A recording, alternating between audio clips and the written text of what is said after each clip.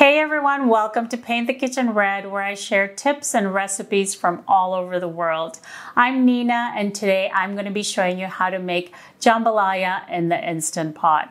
Jambalaya is a rice and meat recipe from Louisiana, and my recipe has chicken, shrimp, and sausage, and it's truly a meal in one. The recipe is adapted from this tiny little cookbook that I have in my possession for years, and I don't even know where I got this recipe book. I think it was a long ago trip to New Orleans, but this recipe is a stovetop recipe, and once I adapted it to the Instant Pot, I haven't gone back. The Instant Pot is just more convenient and very consistent every single time. The rice is done perfectly, everything's cooked just right. So I think this is a recipe that you're gonna like, and it's gonna become part of your regular meal rotation. So let's get started.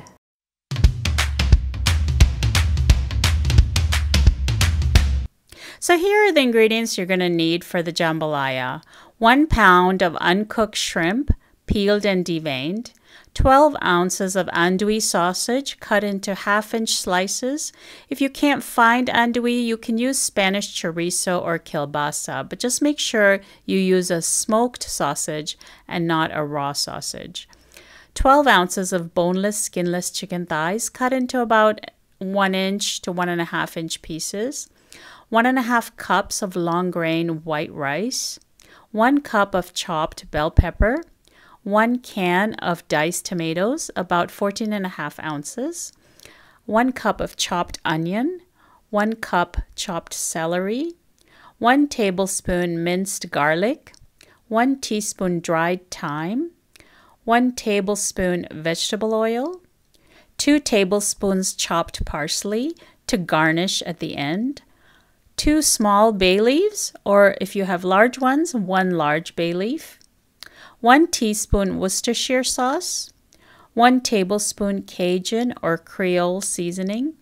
I tend to use Creole seasoning, and the brand that I use is Tony Chachere's Creole seasoning, but you can use any brand that you like. But just keep in mind that the saltiness of your seasoning will affect the quantity of salt that you'll need to add in addition to the seasoning. 1/2 teaspoon of salt, or to taste. You may not need any extra salt. 2 cups of chicken broth or homemade Instant Pot shrimp stock. I have a recipe for that on my blog, and I'll put the link to it in the notes. It's a great recipe that's just so easy to make. You just take the shrimp shells and pressure cook them, and the flavor that stock adds is really quite great. And so if you get a chance to try it out, please do so. Now, there are a couple of things I haven't mentioned in this picture. One is shallots and the other is hot sauce. I like to add sliced shallots that are raw at the end with the parsley. And if you don't like the taste of shallots, you can just leave them out. And the hot sauce is for those people who like spicy. So we're going to take our Creole seasoning, about a teaspoon or so, and sprinkle it on the shrimp and rub it in.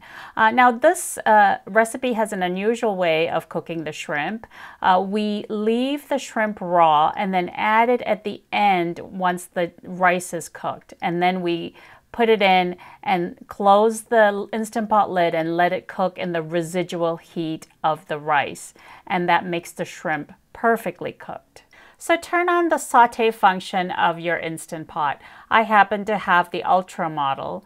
And once your Instant Pot is hot, at that point you're ready to add the oil. Add the oil and let it heat up in saute mode until it's really hot. Once the oil is heated up, you add sausage and saute the sausage until the sausage is nicely browned. It might take a few minutes, so just be patient. If you find that the sausage is sticking to the bottom of the inner pot, just deglaze with a tablespoon or 2 of broth or water. And once the sausage is nicely browned, you can remove it from the inner pot using a slotted spoon and transfer the sausage to a bowl and set it aside until we're ready to use it. So now that we've cooked the sausage, we're going to add chicken into the inner pot. And you just want to remove the pinkness of the chicken. So it's going to be pretty quick. If you find that the chicken is sticking to the bottom, you can deglaze with a few tablespoons of broth or water. But a lot of times it's just, it's a matter of a few seconds. Once the chicken starts browning on the bottom, it just kind of dislodges itself from the bottom of the inner pot. So you'll also notice that the chicken releases some of its own juices that work to deglaze the inner pot. So some of those brown bits get incorporated into the chicken. Once the chicken has cooked to the point where it's not pink anymore, you're going to remove it from the inner pot using a slotted spoon. Transfer the chicken to the same bowl that you transferred the sausage to, and we're going to set both aside until we're ready to add them back into the inner pot right before we begin pressure cooking. Add the onions, celery, bell peppers, and finally garlic. Stir everything together. You'll notice that the vegetables at some point will begin to release their own liquid, and that kind of deglazes the inner pot, and some of those brown bits get incorporated into the vegetables. You just want to cook the vegetables until the onions are translucent.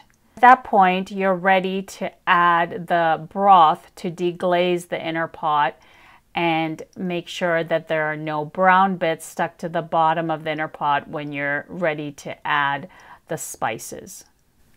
So we add the thyme, salt, Creole seasoning or Cajun seasoning, and Worcestershire sauce.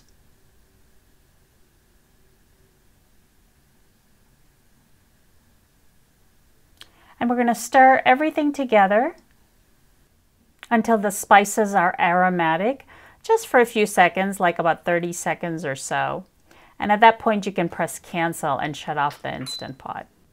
Now you're going to add the broth, the bay leaves, tomatoes, the chicken and the sausage that we had set aside, and finally the rice, long grain white rice. And at this point, you don't want to stir everything up.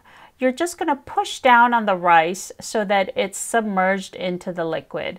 And this will help you avoid the burn message, which some Instant Pots are prone to have. So we'll just eliminate that problem by not stirring the rice in. Now we're going to close the lid and pressure cook the jambalaya for about 7 minutes on high pressure.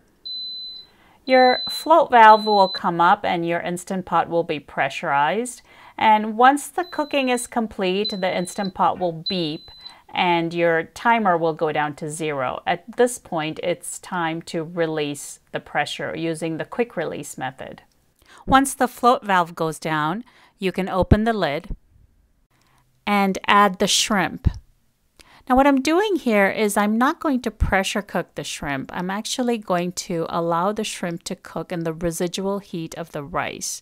So you don't want to take too long to do this because it'll allow too much heat to escape, but you also want to be careful. So carefully cover the shrimp with the rice. It doesn't have to be perfect, just do the best you can. And once you've done that, you cover the Instant Pot with the lid. And if you have trouble closing the lid, just put the steam release in the venting position when you close it and then put it back in sealing once it's closed. Now we're going to let that shrimp sit in the Instant Pot for about 10 minutes and then open the Instant Pot. And the shrimp has been cooked, and it always cooks perfectly when I make it this way. And if you have bigger shrimp, like jumbo shrimp or extra large shrimp, then you may want to increase the amount of time you allow it to sit in the Instant Pot, maybe another extra 5 minutes or so. And now we're going to garnish the jambalaya with some parsley. And if you're using them, you can use the sliced shallots. Well, I hope you've been inspired to try out Instant Pot Jambalaya. It's a recipe I have a feeling you'll be making again and again.